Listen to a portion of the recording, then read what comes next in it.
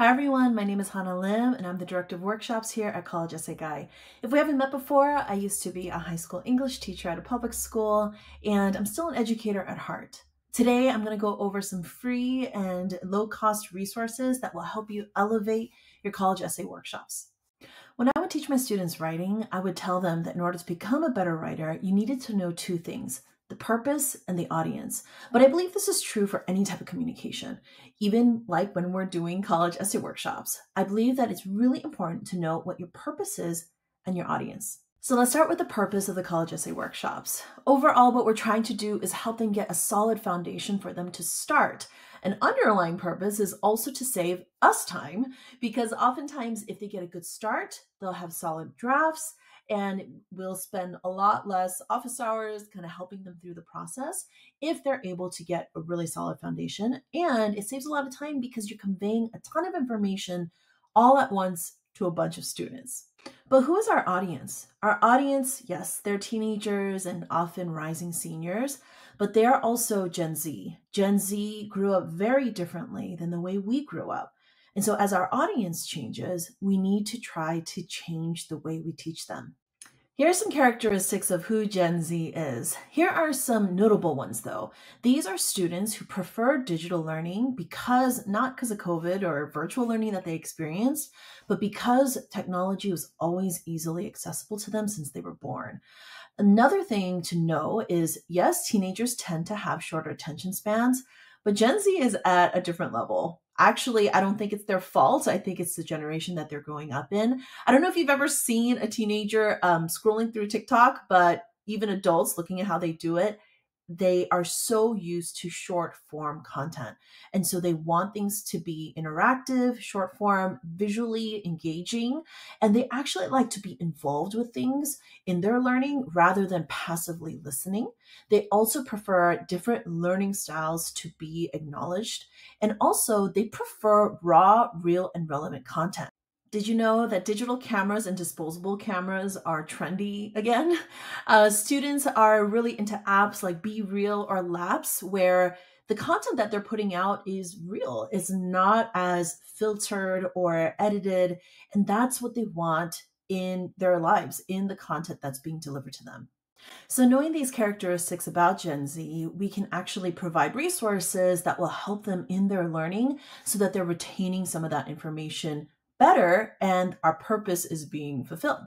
Since students prefer digital learning, at College Essay Guy, we actually put our workbooks into Google Docs. And when we give students comments, we actually do them entirely on Google Docs so that we can actively comment, engage with what they're actually writing, and go back and forth with some of their thoughts and some of their changes. So we do highly recommend Google Docs. You can use them within Google Classroom. I know the students don't love all the email notifications on Google Classroom, but it is a great, efficient tool. Since Gen Z tends to have shorter attention spans, they like active learning, they like visually engaging things, and they prefer lots of different learning styles. A great tool are engagement platforms like Pear Deck and Nearpod. These are extensions that you can add to your Google Slides. And it's amazing because students can do things like drag their answers or even sometimes draw pictures, or overall, like the way we use it is that they will answer questions live into a box, and then we can actually read all of their answers in real time. So even if there are 6 students or 60 students or hundreds of students, as a facilitator, we can actually read all of their answers and they know that we're reading them.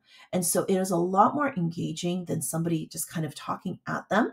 And so it's a really wonderful tool to have that kind of more of a dialogue, because what happens is students can safely share what they're really feeling, except it's anonymous to the public facing platform. We can see their names, but it's amazing because students have vocalized that they feel seen in this process, even if they're sitting in a room with lots of their peers.